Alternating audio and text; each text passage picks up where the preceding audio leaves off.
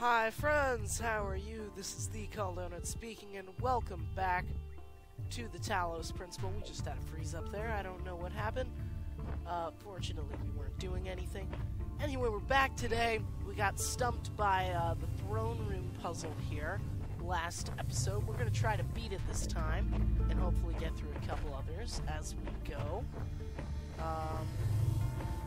So there's that fan, and there's the connector right here. Okay. And yes, we can't shut down this fan. Right. Okay. Can I do that? Will that shut it down? No. Okay.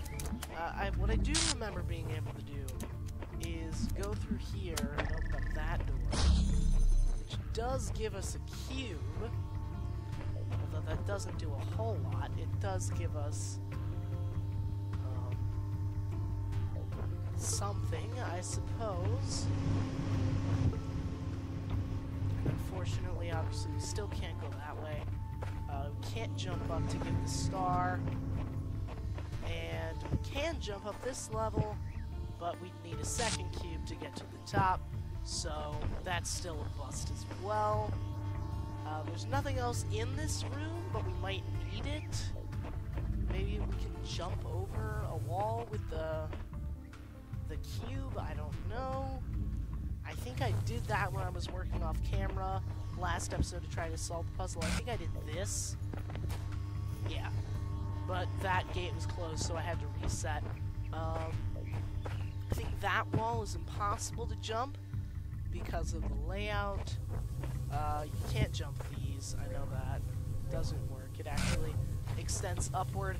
So, we're in a little bit of a tough spot because we can't open this stuff. One thing, interestingly enough, we can open that halfway anyway. Is there anything else with a blue connector that we can open at this time? I mean, I don't see anything, but it's worth a shot to at least check it out. And I'm not seeing anything that we could do with that, unless, I mean, we could come over here and maybe open this up, but that still requires getting inside. So, no go there. One thing, we could try to get the cube in here to block it, but I feel like we have to get this second connector to do anything. It's hooked up to this, so I mean, if we could somehow see it, that would really, really help our cause. I mean, one thing we can do, maybe, is go right here on the cube. That's something I didn't think of last episode. Now I'm kind of facepalming because it might work. Actually, I feel like I tried this. I'm pretty sure I tried this and it didn't work. But we're going to go for it again because I don't remember for sure. It's actually not going to work anyway because we're not positioned properly. But, yeah. It is blocked by the top of that. Good to know. I don't think we can go up here either. Pretty sure we tried this and there was nothing we could do because we need the fan over here, really. Because we can't place up here, we can't drop the connector, so that's not going to work either. And we can't place anything like this, can we? No. Not allowed. There's nothing up here. No. Okay. Man. So what can I do? Not much, I suppose. Because I can't get to that. I mean, I can jump in, but I won't have the connector, so I'll be stuck. Because, I mean, even if I jump in with the connector in hand, I think, oh, I just did it by accident. Yeah, it's telling me to reset. Yep. We're gonna do that. Yeah, it didn't work. Okay, so we're gonna give this another shot, guys. I don't think there's anything in that room. I mean, I didn't see any way to get into that. Yeah, this is gonna be one heck of a challenge, I have to say. I mean, unless there is something over here that we just are missing. But I see a lot back here, but I see absolutely no way to get inside. Unless there's something outside. But no, there's no way. Okay. So that's not gonna happen for us, and just curious. This is the last puzzle for us to do in here. Alright, good to know. Yeah, there is no way we can do that. I don't understand, honestly. I'm just kind of running around to see if there are any secrets in the level. Just for fun while I try to figure this out. Oh, they still need that one device. Oh, and that was the first talk of transcendence in the game, really. I don't think that had been brought up until now. Although, of course, that's something that's very relevant to this whole idea. The idea of transcendence and becoming robots. There was a movie about that a while ago called none other than Transcendence. So I am a little surprised we haven't gotten any reference to that until now. I'm not surprised we are getting references to that, though. So, let's go in. I mean, can we grab this? No. And there's no way to link from there to there. Because we can't see it. I still can't block that laser, which is connected to a fixed connector. Oh, this is just great, isn't it? And this won't block it either because the height's off. Even sticking it on the cube probably won't work. I still don't think I have the height for it. No, because now it points down. So we have really an impossible situation then. Unless I take the red laser and like, shoot it there? I mean, would that work? Possibly? I doubt it. I could try. It doesn't stop it. If I pointed at everything blue, although I don't seem to be able to do both at the same time.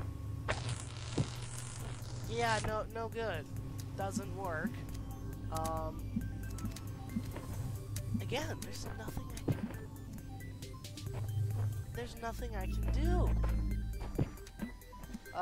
Absolutely nothing. I mean, I could hook a blue connection up there, I guess, but I'd have to get inside without the red laser, which doesn't work. So, what am I doing here?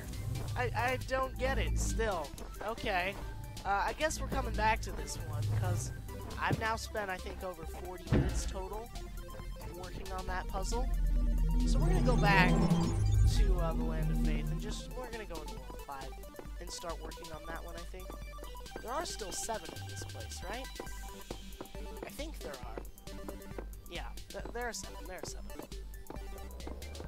Okay, so let's go to World 5. We're going to start working here, because unfortunately, we can't make any headway on World 4 there. So for the time being, we're locked out of that. We'll have to come back and do some cleanup, which is something we've done before. Many ages have passed since the first words were spoken in the darkness. Initiate program. Generations of your kind have come and gone since those words. The garden has changed many times. But I remember. I remain. Only within me can you find immortality. Interesting, okay. So, I think this is the first time that we've heard Elohim actually admit the fact that this is all a program. It's not real life. I mean, he hasn't said it's all fake, but of course this is him saying it is a program, which we knew, but we didn't know it was a program, and the designers both over at Crow Team and in the fictional design team. Both of them have been giving us hints that this is all a program, and we figured that out a long time ago. But Elohim now has actually told us it is a program, and even that has some similarities to Genesis, Let There Be Light, Initiate Program, and if you're a more scientific person, the Big Bang. So there are parallels everywhere with this stuff. I'm just looking around to see if there's anything else. We saw the second terminal, which we'll check out in a second. I call it a terminal. Wow. I've been playing too much Fallout 4. Anyway, let's go into this computer here, the archive. I guess you could call it an archive terminal. Yeah. Anyway, party on, dudes. The LAN party at the end of the universe. Yo, I don't know if you folks noticed, but it's the end of the world. There's nothing we can do about it. So instead of sitting around crying, how about we have some fun before we cry?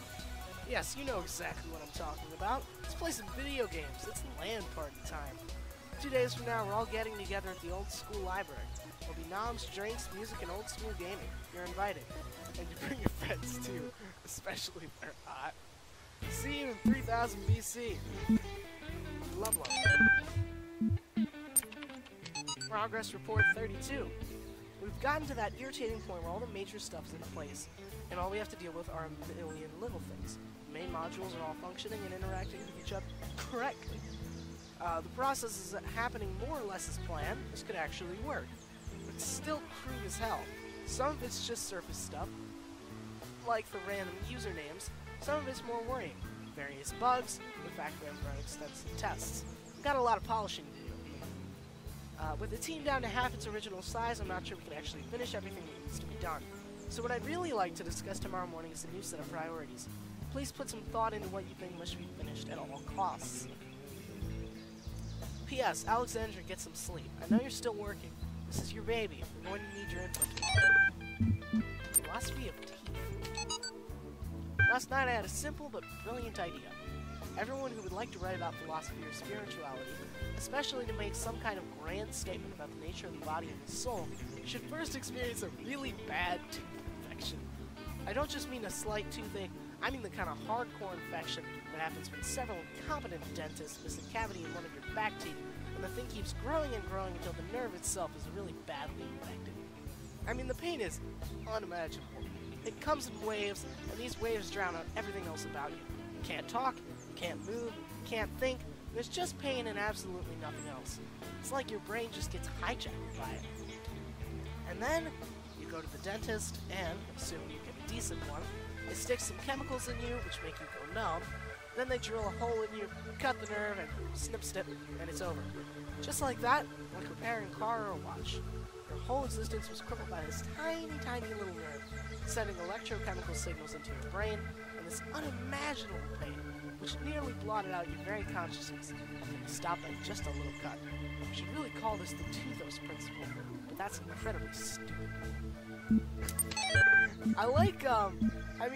I enjoyed seeing the various excerpts from different mythologies in pretty much new context, but I think I like hearing from the voices of the team much better. I think that's a lot more fun, honestly.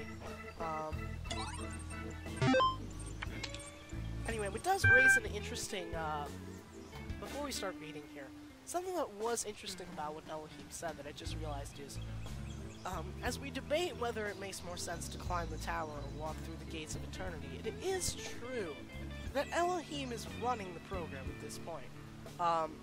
Like, there have been many iterations of AI, enough to make me believe that, there's no one managing the program anymore but him. Are his motives genuine? We've learned that they're not really. It's more of self-preservation, because he's a sentient being as well, and he's discovered that the best chance for his survival is to keep all this testing going. Or at least that's what we think right now. That's my working theory, based on what we heard in that weird, air vent room in, Land of Faith World 2, 3? I don't remember which one. But it is true that if he is preserving this world, and this is the only world that there is, therefore, I mean, without Elohim, you can't continue to exist, because the program is only so big, and you can't go outside of it. It's not like, the universe that's infinitely expanding. By definition, something that's programmed is finite. Even if it's procedurally generated, it's bound by the terms of that procedural generation. And Elohim is controlling that, so we do have to consider his power, as we consider what the right way to go is here. Anyway, let's hear Transcendence. Reader responses to last week's article on science and atheism. I am perfectly aware of all the arguments against religion. In fact, I agree with most of them. There's no question that there's an objective material reality. I'm also absolutely convinced that only a secular society can be truly equal and just. And yet I believe. I am, as they say, a person of faith. Religion to me is not about distorting observable reality with superstitions, but about transcendence. It's not about deluding ourselves that the earth is 6,000 years old, or God will help us if we say the right words inside our heads, but about reaching out to the sublime. This is not a rejection of reason, but its application to a set of experiences that cannot be approached by more traditional means. True engagement with religion is humbling. It transcends culture, nationality, and gender. As such, I think it goes hand in hand with science, and is not opposed to it. That's interesting. Because if we think about what the word transcendence actually means, it comes from that word transcend. Obviously, our view on what transcendence refers to is a little bit skewed because, you know, as I've said, certainly for me, my immediate thought is of that movie and of people transcending and becoming computers. But what it really means is just going beyond previous bounds. And that's an interesting take right there about transcendence. Because religion does transcend those things. Alright, what was this called? What did I click on? Matter.txt. True, there are certain idealist books, not of a clerical character, but philosophical ones, where you can read that time and space are categories of our minds, that they result from the requirements of our thinking, and that nothing actually corresponds to them in reality. But it is difficult to agree with this view. If any idealist philosopher, instead of arriving in time to catch the 9 p.m. train, should turn up 2 minutes late, he would see the trail of the departing train and would be convinced by his own eyes that time and space are inseparable from material reality. The task is to diminish this space, to overcome it, to economize time, to prolong human life, to register past time, to raise life to a higher level and enrich it. This is the reason for the struggle with space and time, at the basis of which lies the struggle to subject matter to man. Matter, which constitutes the foundation not only of everything that really exists, but also of all imagination. Interesting. So, we're talking about the fact that fundamentally, the world is not just our perception, although once you're inside a program, that becomes a little bit warped. Because if you think about it, like, the world unloads itself when you leave it. Especially if certain settings are turned on in a game or a program. And when the world is unloaded, really, the only thing that exists is what's immediately around you, I suppose. So that's one thing that is different about this world, is that not all of it is actually simultaneously in existence, which is something interesting to think about, I think. You know, that as close as this simulation is to actual life, it's still quite far away. In his remarkable 1978 essay, How to Build a Universe That Doesn't Fall Apart 2 Days Later, Philip K. Dick discusses the two themes that are most central to his work. What is reality, and what is an authentic human being? You know, authentic person is a better term, as we've learned throughout this game. Anyway, his speculations and experiences will seem extraordinary to a reader unfamiliar with his work, yet despite what may seem like far-fetched ideas, somehow the world of the Bible is a literally real but veiled landscape, never changing, hidden from our sight, but available to us by revelation, or the notion that perhaps we all exist in the year 50 AD. Dick actually delivers one of the simplest, most elegant, and most useful definitions of reality ever formulated. Reality is that which, when you stop believing in it, doesn't go away. Materialist philosophers have expressed similar ideas before, e.g. Stratton of Stigera's Talos Principle, but it's particularly interesting to see such a thought expressed by a decidedly more mystical writer. Reality is that which, when you stop believing in it, doesn't go away.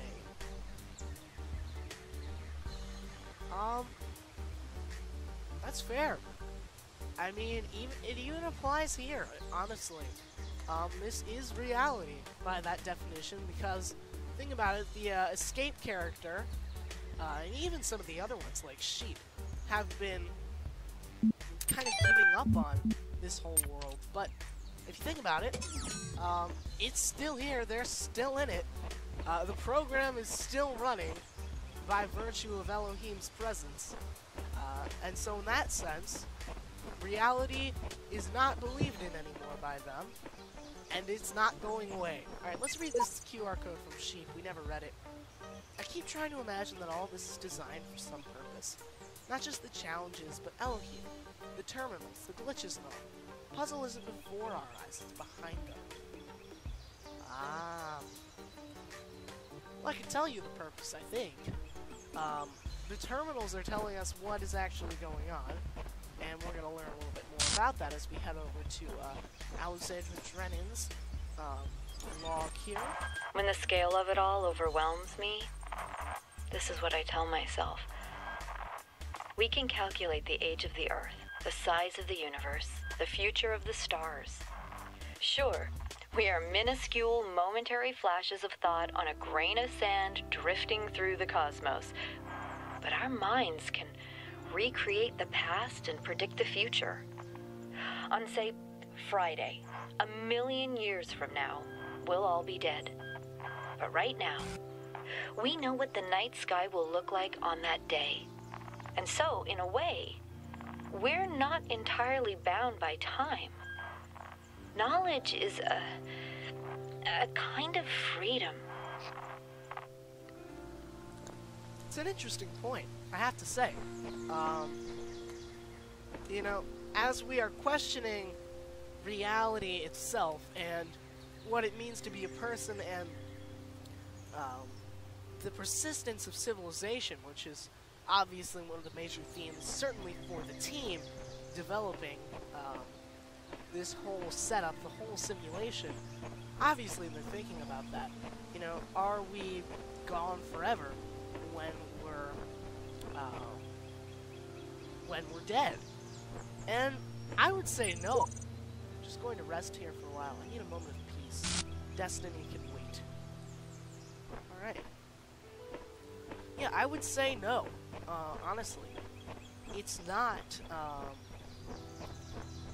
it's not the end, because they've just created almost an entire bloodline, if you think about it, of robots. Well, robots is the wrong term, they're not physical, but of artificial intelligences, like the one we're playing as right now. Honestly, there's so much that they've created here. It's astounding. There are tons of generations, as Elohim said, as we entered this area, of people, really, just full-fledged people. And so in that sense, they've created this world for the people to exist in, and really, the first of them were probably hard-coded by the developers of the simulation themselves. Oof, excuse me. So if you think about that, honestly, it's pretty incredible, because they're not dead. humanity has survived because it has transcended the physical world. And in a sense, that's what transcendence is really all about, is moving past boundaries, and that's what they've done. Residual eludes you simply continue. Success and failure are irrelevant. I solved it. I thought it was impossible, so I went away, did other things, and then all of a sudden the solution just came to me. I must have been thinking about it without knowing it. Nephthys. Nephthys is an Egyptian goddess, if I remember correctly. I think it's the goddess of women. Haven't seen that name before, though, in the game, which is much interesting. Time Flies also is what this one is called. What are we trying to do here? I need to look around. Okay, so we have a laser. That's it. We have a fan, which must be connected to that. A recorder. And we have this room. Okay. We probably won't finish this puzzle today. Sorry, guys. We spent a lot of time pondering the philosophical questions, but we haven't done that in a while, so I'm glad we did. Interesting. Here's the thought. So, that connector will still be connected here if we take it while the recording is playing. So, that means that we can connect it up to the laser, put it on the fan. Yeah, okay, I get it. I know how this works. I do not know how my throat works, though. I'm sorry. I don't know how much of that you can hear. I'm actually moving my microphone away from my face to try to spare you the details of my coughing fit.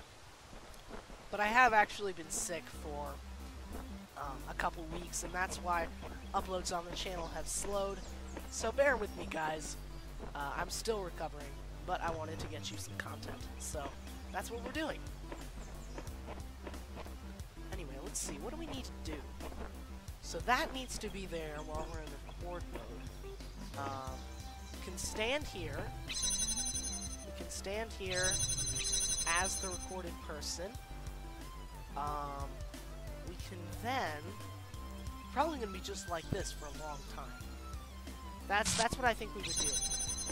And then I think what we do next is we run over, grab the connector, run back, we grab the cube, place it down, connector to laser, laser to input. Oh shoot, doesn't hook up. Interesting. Okay, so that's a problem. The link here won't work, so we might have to spend a little bit of time on that, actually. Yeah, I think this is a two-step process. First, we get the connector up there, then we get ourselves over here. So we're going to grab this. We'll worry about that part later. But first, we need the connector up there. Actually, no. No, that's wrong. No. No. That's not right. Hang on. Okay. This has to be here. It has to be. It has to be right there, because otherwise we can't get it back down. Unless we record ourselves with... that's a possibility, unless we record ourselves with everything in place up there, and then move over this way. Okay, it might work. We have, like, 1 minute before the usual episode runtime expires, but I'd like to beat at least one puzzle today, so we're gonna go ahead and do that. I think all that really needs to happen here is we record ourselves like so, with this hooked up to that and placed down, and this stood on right here. I think that's actually, hang on. No.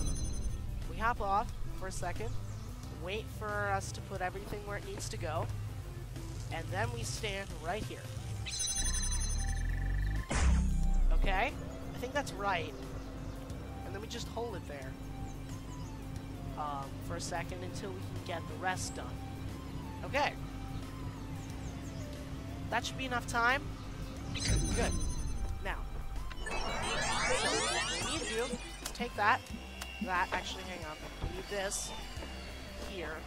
Wait for us to step on that and turn the fan on. Okay. Place that there. Done. So when we get back on, we should be good to go. What? Oh, it's because it's breaking it. Ah. That's it. Okay, there we go. That worked. Okay. And we're good. So now it's up there. That's what we want. Okay, step 1 complete. So what I think happens now is we just record ourselves with that in the air, as is, for a really long time. And then we go ahead, drop this, shut down the fan, bring the cube here, and then move the connector all the way over. So we're going to do that. We're going to record ourselves like this for about, oh, I don't know, 20 seconds maybe, and then we'll go ahead and do the rest.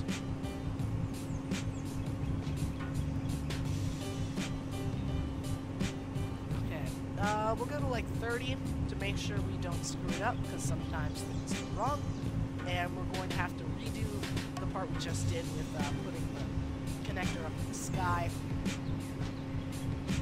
Okay, that's good.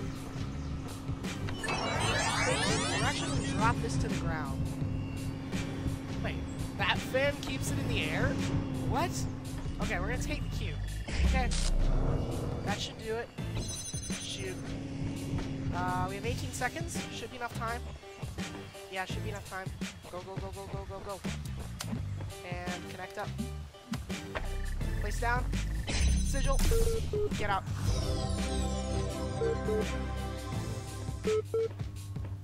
Does that stay up, or will the recording expires? Aw, that's too bad. I wanted to read that. I did. And I hear, the archive beeping. I wanted to check that message out, but unfortunately, I actually didn't record myself for long enough. Maybe we'll come back next episode and do it again with a little more time. But actually, for this episode certainly, we are out of all that time. So I hope you have enjoyed. Please remember to like and subscribe if you did. This has been me, Chaldonut, speaking. Goodbye, friends. And I will see you all next time. Some more Talos Principle.